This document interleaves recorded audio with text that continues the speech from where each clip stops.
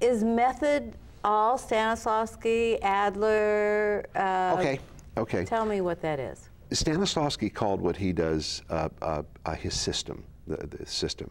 Meisner calls what he does his technique. And Mr. Strasberg called what he did his method. So we have the method, the technique, the system. So when we, to be accurate, if we're going to say method, we're talking about Strasberg's distillation of the Stanislavski system.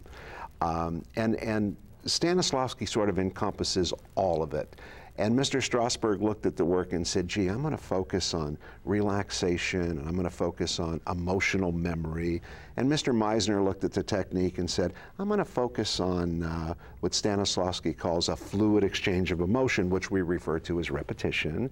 And Mr. Meisner said, we'll focus on imaginary circumstances and relaxation and object of attention, listening. So they all took this system, this larger system, and distilled it down into their individual techniques, methods, systems. And what did Stella do?